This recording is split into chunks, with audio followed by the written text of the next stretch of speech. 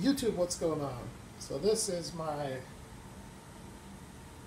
I don't know if it's oak or what, but it's just a big display cabinet that I got that I found at a garage sale for like 50 bucks. It was more to haul it off than the actual cost. But anyways, I made a new diorama recently specifically for this display case. So it fits the entire length and depth of the shelf, or pretty close to it anyways. Took me about a week to build. I think there's maybe 14 hours worth of work into this, and so I'm just going to show it. All the progress is on Instagram if you want to see that. Everything on this is scratch made except for the house, the stop sign, the mailbox, the fire hydrant, and then obviously the people, the dogs, and the cars. But the streets, sidewalks, telephone poles, telephone lines, trees, grass, fences, even like the speed limit sign and the road closed sign, which is down here, all of that stuff I made. The chain link fence, so all that was scratch made. So anyways, I'm just going to show it to you real quick. I'm not really going to talk about any die cast other than the die cast that's on the display. So here is kind of like an end shot, if you will. This is the down the street view. We've got a little parking lot here, which is basically a diorama that I've made probably at least a half dozen times by now. Although this one is slightly different with the curb and the grass and the trees. But other than that, it's pretty much the same diorama as what I've been making. And then the house portion of it is the same as the house diorama that I had. Essentially, it's slightly different, but mostly it's the same. The trees on this are a lot nicer, but the orientation of it and all that kind of stuff is the same. Now, I knew that I wanted a diorama that fit the whole length of the shelf, and I knew that I was going to do the house with a street splitting the parking lot from the house. But I had a whole other 12 to 15 inches of diorama that I had to make, and I didn't know what I was going to do because I didn't have another building to use, and I didn't want to do another parking lot. So basically, I got in my head to do like a vacant lot type of a thing. So every now and then you'll go into an older neighborhood, you'll see a vacant lot, and it'll just be like a trashy looking vacant lot. And so this is my attempt at modeling that. But anyways, here's the rest of the house. You can see the sidewalk there down the street. The lighting isn't great. At some point I want to improve the lighting in the cabinet, especially now because this diorama blocks, the lights. It completely stops the light from going down to the bottom shelves. So I'd like to get some LEDs or something for that. But anyway, so here is the house. Here's the driveway. All very similar to the other diorama that I had. Got that sweet Ford GT in the driveway. But here's the vacant lot, and it was the part that I was most worried about with this diorama. And to me, I think it almost came out to be the best part of the diorama. So we have our road closed sign, pavement ends, and basically just a vacant lot that's been taken over by somebody living in a trailer. And we have a couple of junky beaters and some trailer trash here. But all these trees were made, I made them basically just out of seafoam and coarse turf and knock leaves. None of which is available in the United States. Well, the coarse turf is, but the seafoam and the leaves come from Europe. So, but I think they came out pretty good. The telephone poles aren't great, but yeah, I mean, for, you know, it took me, I don't know, 10 or 15 minutes to make 4 poles. It took me another 20 to 30 minutes to run the thread for the phone lines. So anyway, so this is the vacant lot. And I'll probably make, I don't know, maybe a tarp to partially cover 1 or 2 of the cars. Maybe make some trash, model some trash of some kind. The chain link fence is an old chain link fence that I made for the street diorama that I made about a year and a half ago. I had these little sections left over from that. I've moved around so much that they were broken, so I just re-glued them and used this. I was debating on making a new chain link fence, but I don't have any of the mesh material, which isn't a big deal. I can go to Walmart and get some, but I just figured I'd re-glue this one and use it because it's kind of trashy looking anyways. So, but I did paint some lines on this diorama. It's something I haven't done very often. Crosswalks are a little too close together. But with that being said, I'm not going to change it out. To change it out would be, I'd have to redo the whole road. So I don't want to do that because of the weathering. But anyways, that's the diorama. It is probably 3.5 feet by 11 inches deep. Getting it into the cabinet was fun because this is the door here, and it's not a very big opening. So obviously, to get this in, you got to turn it up on its side, and so the height of the trees and the telephone poles becomes an issue. But I was able to get it in. Getting it out will be a totally different story, but that's not going to happen for a long time. So I'll cross that bridge when I get to it. But overall, I'm pretty happy with it. I won't be making any more dioramas for this cabinet, unless some crazy idea comes to me that I think would be significantly nicer than what I have here. I don't see that happening because it's not just about making a cool display diorama to display, but you also want to have a lot of displayability for the cars. And on this one, I think it's borderline not too busy. There might be a car or two too many on the vacant lot.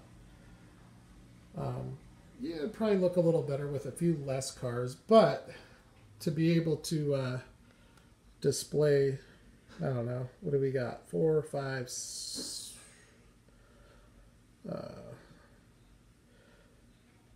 8, 10, 11, 12, 15. So to have 20 cars displayed and 2 trailers, I think that's pretty good for, you know, obviously if you just display them on the shelf like this, you can display quite a bit more, but they don't look, in my opinion, they don't look near as good. But the main reason I started making these dioramas in the first place was for my YouTube channel. But this one here is strictly for display in the display case. I won't be shooting a lot of videos on it. There might be a time or two where I do make a video on it.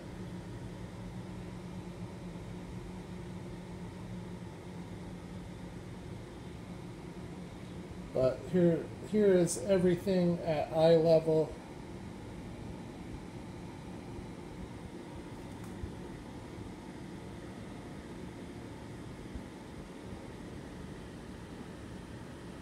And they say when you make a model train, railroad, like a model railroad, it's supposed to be displayed at eye level. A lot of people don't realize that, but when you build your substructure that you're going to build your model train on, it's supposed to be, you know, almost 5 feet off the ground, because you're supposed to look at it at eye level. This one here is probably about a foot too low, because at eye level, everything definitely looks better. It looks a lot more convincing. But I would just need to raise this shelf in order to do that. And if I do that, I compromise some of the space I have up here, and I don't want to do that. So this will just have to work, but I'm pretty happy with it. Figured I would share it with you guys there.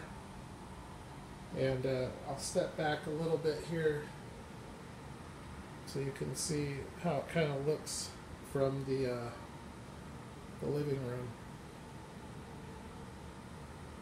Pretty good, I think. I'm pretty happy with it. This is not something that you can just go out and buy. Not just the fact that it would be this custom size, but you can't buy a diorama in any size, really. There's only one or two that I'm aware of, and that's the American Diorama, which is a cool little diorama. It's like the little driveway of a auto shop, like a little cement driveway with a brick wall background, and it's not bad. It actually is what inspired me to start making these parking lot dioramas, but it's not that big, and they did that one, and they did like a little dirt road. But that's pretty much it. You otherwise can't buy a diorama. You can buy a lot of stuff to make dioramas. You can buy like buildings, structures, houses, stuff like that.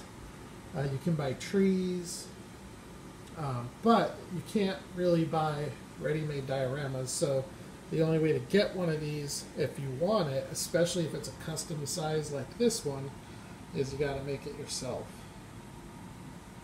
So this one probably has,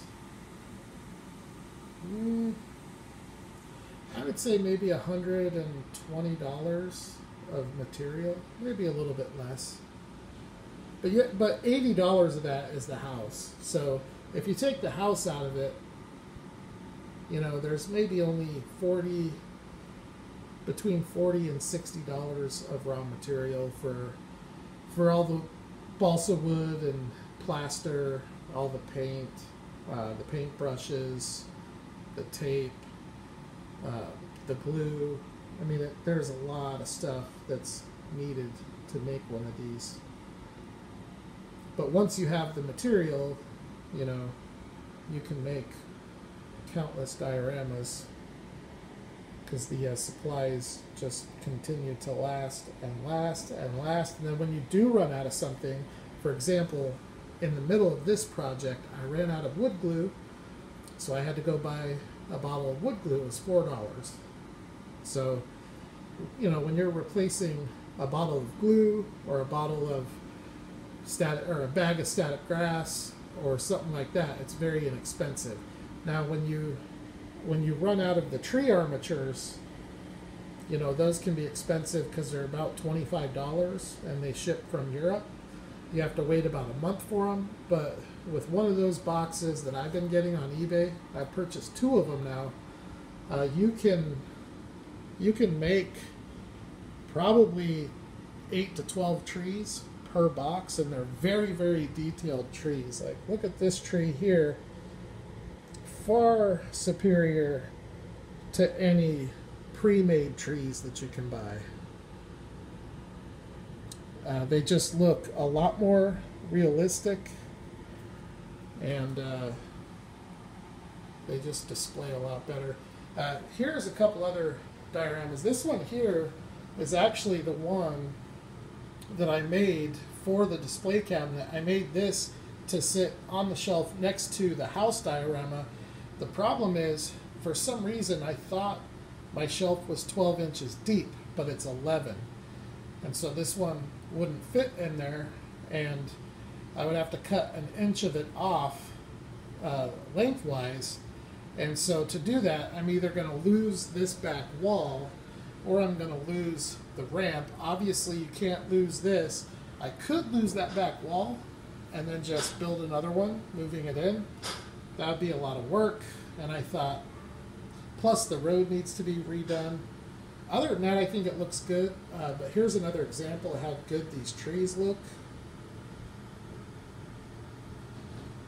But I just thought it better to just make a new diorama in its entirety. There's the barn diorama there. I think this one is sold. I'm not 100% sure. I have someone that's interested. The barn diorama is available if anybody wants it. But that's it. The house diorama, the original house diorama, is right here. So you can see here the similarities between the new one that it's on and then this one here.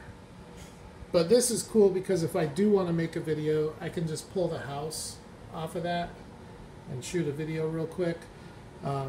Or theoretically, I could sell this and just sell it as, you know, made to go with Woodland Scenic's corner porch house. It's a great looking diorama. When you put that house on it and you get it out in some sunlight, it's extremely convincing. So, not really sure what I'm going to do with that one yet, but for now I'll keep it. But yeah, this one is a complete static diorama. It's not going to be in and out. So I just wanted to show it to you guys. And I know at some point I really want to get to the point on the channel where I'm doing how-to videos to show you guys how I make these. So hopefully I can get there at some point. But anyways, I will holler at the next video. You guys take care, and I'll talk to you all later.